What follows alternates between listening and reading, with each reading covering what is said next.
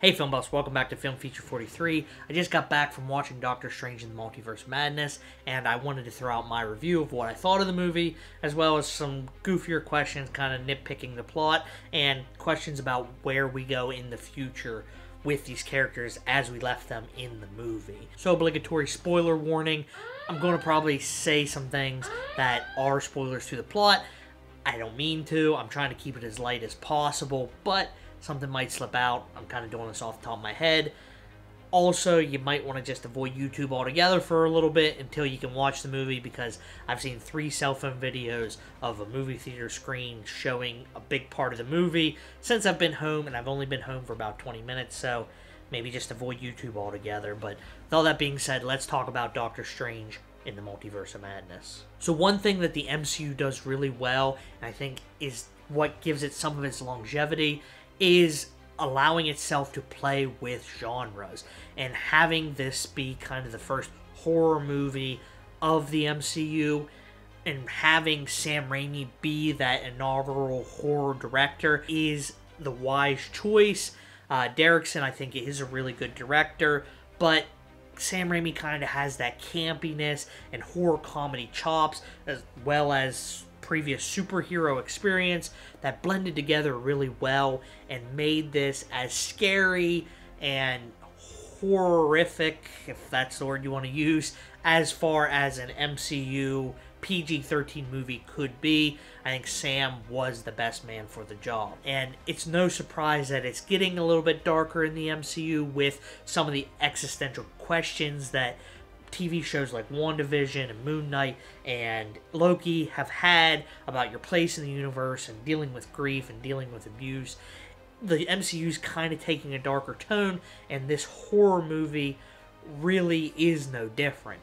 It does ask existential questions like, hey, could things have been different if the Avengers handled things a little bit differently? Could we have not been snapped away for 5 years? Or if I'm not happy with this life, could I find a different life out there that I'm happier in? If one little change happened, would my life be better? That's the question this movie asks, and it's really the first time that we've seen this kind of point of view of how the Avengers handled Thanos. Right after it happened, we kind of got the loss and the dread in Endgame, but we haven't seen post-snap, except maybe Yelena and Hawkeye, of how the Avengers handled Thanos, and the anger that a lot of people have that if you would have done something different, Doctor Strange, none of this would have happened. It's kind of like being on a pedestal and not being able to live up what people's expectations of you are. You have these massive powers, and the world thinks differently of you because of the choices that you make. And that's kind of the point, even Wanda's point of vision in this movie of, you break the rules to become a hero. I do it, I become the enemy.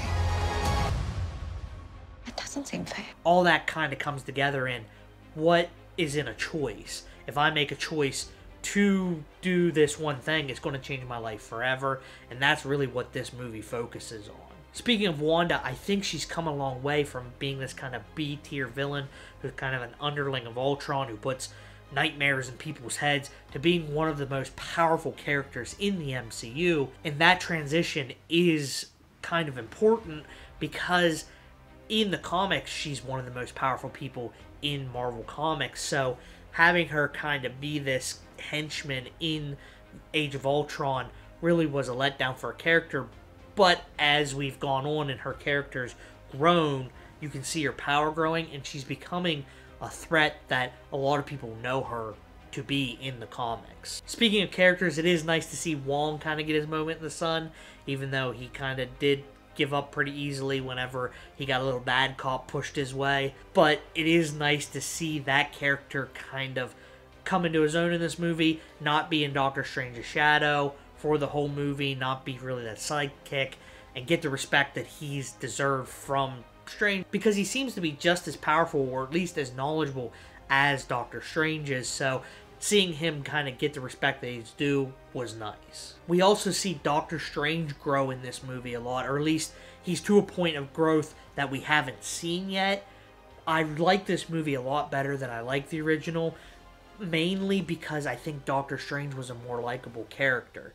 Now, to be fair, in a movie that is an origin story, you're not going to have a perfect character, and he's far from perfect in this movie as well, but you got that character growth, and it made the movie a little bit more enjoyable to have a Doctor Strange that I felt like rooting for, who wasn't kind of like this petulant, arrogant child as we kind of saw him in the first one, even though he's probably in his 40s, not really a child, but he acted more like a petulant child in that movie than he did in this one, and he actually cares about somebody really other than himself, and it really shows the character growth that Doctor Strange has gone through in the last 5, 6, 7 movies. With all that good stuff being said, I was a little underwhelmed about the Illuminati. I felt like they kind of got taken out a little too easily for being that version of the Avengers kind of for the universe that they take place in, but the movie wasn't called the Illuminati in the Multiverse of Madness,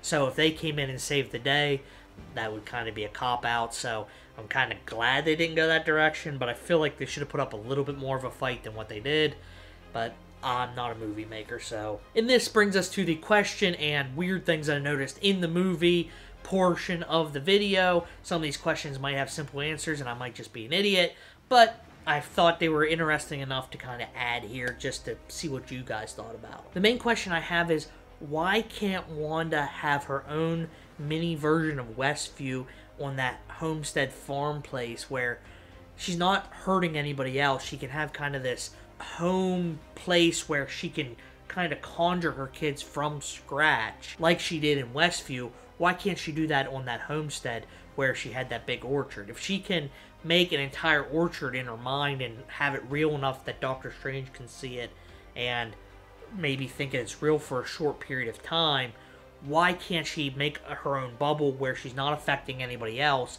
and have her kids and Vision in that reality? That's a question that I had since WandaVision. I thought that was going to be the resolution as Westview was kind of breaking down and the illusion was kind of breaking down. I thought it was going to stop at that one house on the corner and that's where they were going to stay, but they didn't do it that way. And I guess that's not real good storytelling to have Scarlet Witch be your villain, but I think that would be an easier fix than trying to kidnap a girl that has multiverse hopping abilities. I don't know. That's just my opinion. Also, where is Vision in this quest to have these kids? In these other multiverses, there are other Wandas with kids who presumably have Vision as their father, but we don't see him anywhere in this movie. Maybe Paul Bettany was a little too expensive, but I just find it weird that she's envisioning and having dreams about these kids, but not the person who she supposedly loves, who she's upset that she killed for no reason. Also, apparently we're not getting a WandaVision Season 2 from some of the events in this movie, namely the fact that, spoiler, Wanda seems to have died, but does that mean that her hold on Agatha's mind has gone away? And is that how we're getting an Agatha Harkness TV show, that as soon as that pillar and the temple fell on Wanda, that Agatha kind of gets that spell broken and she's free to do whatever she wants and maybe try to become the Scarlet Witch in herself? Another weird thing happened at the end of the movie where in the middle we see that America's mothers get yeeted into the multiverse somewhere, and after coming back and everything being okay, she didn't immediately go start looking for them, which kind of was the crux of her trying to control her powers in the first place. I thought that was a little weird. And also the fact that they kind of shoehorned Doctor Strange's dead sister into it, who, to my knowledge, we didn't even know he had a dead sister.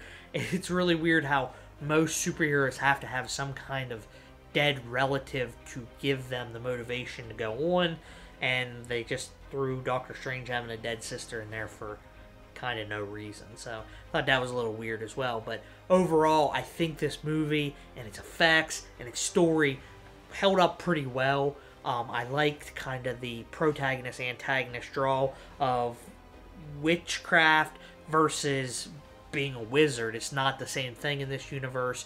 The fact that dreaming was kind of hopping from universe to universe was kind of an interesting plot point. I think that's something that they could draw on further with some of the characters in the future, where once you know that you're dreaming of something, you know it's out there, maybe you can achieve it by going to another multiverse. The multiverse is here to stay, especially if America Chavez is going to stay in the MCU, so it's interesting to see where they're going to go from here. But those are my thoughts on Doctor Strange in the Multiverse of Madness. Let me know what you think, if you've seen it so far. If not, sorry for the spoilers. I warned you. Anyway, thanks for watching, and I'll see you in the next one.